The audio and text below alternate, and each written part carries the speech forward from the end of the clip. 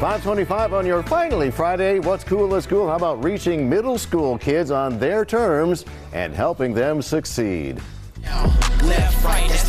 Yes, students at Grant Sawyer Middle School are very good at showing off their hip-hop skills.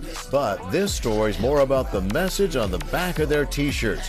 Where you come from does not dictate where you end up in life. Teacher Robert Strotter. Hip-hop saved my life. I'd probably be dead or in jail. I would have been doing drive-bys, but I was in the studio. Metro Police Officer Arnold Parker was super impressed when he met Strotter. Yeah, bro, you got something special. Like, you got a gold mine right here. And the kids, they've flipped out about their new possibilities. If it wasn't for Mr. Strotter, I don't think that I would have been the person I am right now. I think hip-hop influenced me to have more of a voice. Usually I'm very quiet, but I feel like it helped me to be more open about myself. Strotter says there's a lot more than music to the hip-hop entrepreneurship program. We had 6th, 7th, 8th graders creating business plans.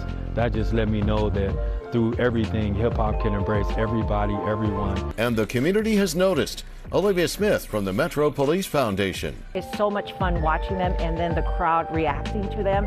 That's my job satisfaction. And what did Tony Gladney from MGM Resorts pick up on? The energy, the passion is a healthy passion and is an effective passion that's needed for young people to be successful. Incredible. Now, Strotter was recently named one of the CCSD's new Educators of the Year for the elective program. It includes the history of hip-hop and rap, but obviously goes way past that into confidence building and life skills. We always want to know what's cool at school. If you got something, let us know.